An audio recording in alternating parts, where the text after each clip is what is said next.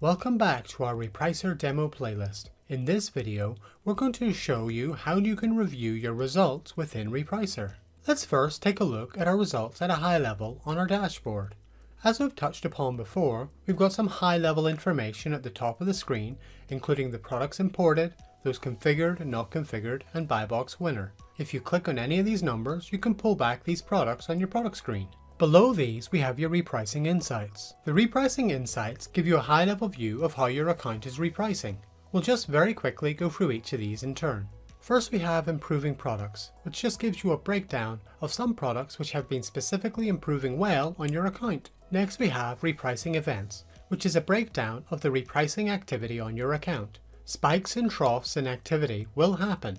However, if you find prolonged periods where your activity massively increases or decreases, it suggests there might well have been changes in your competition that need to be looked at. Buy box ownership gives you a breakdown of the last 7 days ownership of the buy box.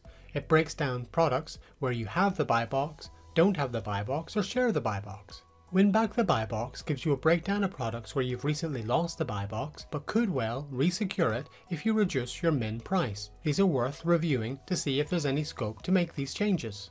The buy box predictor gives you a breakdown of how many products might well win the buy box if you make small changes to your min max prices across your products. I feel sales performance is pretty self-explanatory. It gives you a breakdown of how your products are selling and compares this to the number of products you have configured on your account. And lastly, out of stock products gives you a breakdown of products that have sold well in the past that are now out of stock. So you should have a look and see if there's anything you can do to get them back into stock. Now let's have a look at your results on a product level. The first breakdown of results is right here on the main table on the product screen. You'll see a breakdown of the core information about your product, as well as a breakdown of your results, especially if you've entered your cost price. As I've touched upon before, you can customize the view to display whatever information you want using this option. But let's click on a product to bring up its information.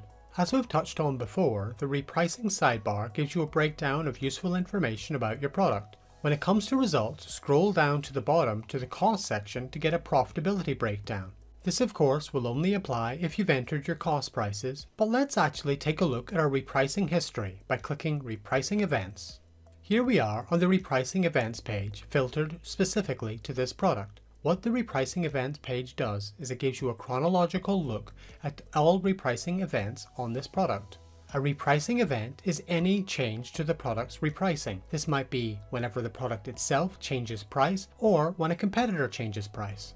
Some special rule features such as sleep mode, kickstart, buy box chaser, and others will also have their own events. You can actually control these using the filters on the top. This is perfect for getting a feel for how often we're repricing the product and how active your competition is.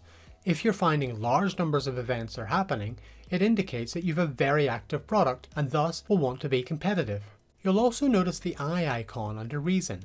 If you hover over it, it'll give you a breakdown of why we repriced the way we did. Moving back to our product screen, we're going to bring up our Product Insights. Click Product Insights on the top of any of your products. Alright, let's think of it this way. Our events is a breakdown of our repricing history, while our product sidebar is a snapshot of our product information at that time. Our Product Insights is an overview of how our product has been performing over time. You'll see some of the same snapshot information you'd get on the sidebar, but you'd also find an awful lot more information here. First of all, let's take a look at our product timeline. The product timeline gives us a breakdown of recent changes to our min, max, and rule. It also lets us know if the buy box has changed ownership. This is very helpful for understanding recent changes you've made and how they might have impacted your repricing. Next we have our sales trend, and it does exactly what you'd expect it does. It gives us a breakdown of how our sales have been performing over the past while. This breaks down your sales and also your orders. Moving on to repricing movement, it gives us a trend of how we've been repricing, how many reprices have recently occurred, as well as how many of them have had our prices go up and how many have gone down. If we click to expand, we can also get a fantastic chart which breaks down our price, the buy box price, and the lowest price over the last few days. Now last and far from least, we have our buy box ownership. It gives you a breakdown of the buy box ownership on this product, both for you and your competitors. This is particularly helpful to keep an eye on how your buy box performance is going on this product, and I would strongly recommend keeping an eye on it. And that's the end of this video in our playlist. Next, we're going to have a look at your account settings. See you there.